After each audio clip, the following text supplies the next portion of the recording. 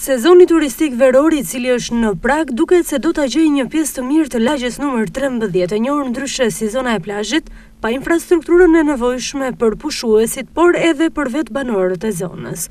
Jo më larg se 1 kilometër nga vija bregdetare është kjo panoramë.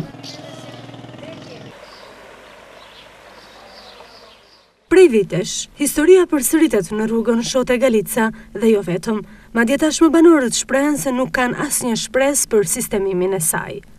Fëmijë të moshave të ndryshme duhet të kalojnë çdo ditë në këtë rrugë, por kur ka reshje shiu duhet patjetër të përdorin çizme llastiku, pasi niveli I ujit arrin në disa centimetra si pasojë e mungesës së kanalizimeve, por edhe prezencës së gropave të mëdha. E ndërsa në verë mbytesh nga pluhuri, tregojnë banorët për mikrofonin ton. Se vetëm në shpirti jonë e di se si e kalojmë.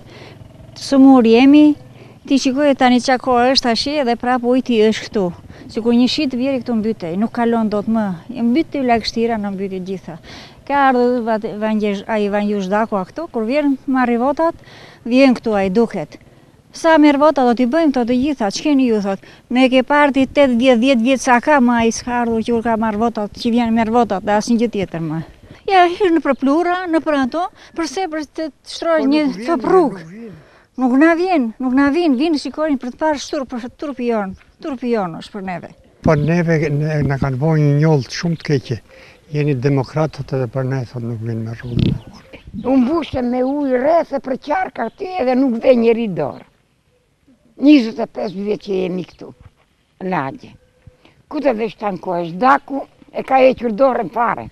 Edhe pse ka mbi 2 javë që kushtet atmosferike kanë qenë të qëndrueshme, në këtë rrugë ende nuk është larguar uji. Balta është kthyer në makthin e çdo banori të ri e të vjetër.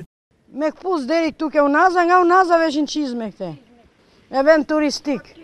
Po është diçka shumë kot me folë se ai kryetari I bashkisë tonë ka hall vetëm me mush xhepat e veta si bie men për popullin.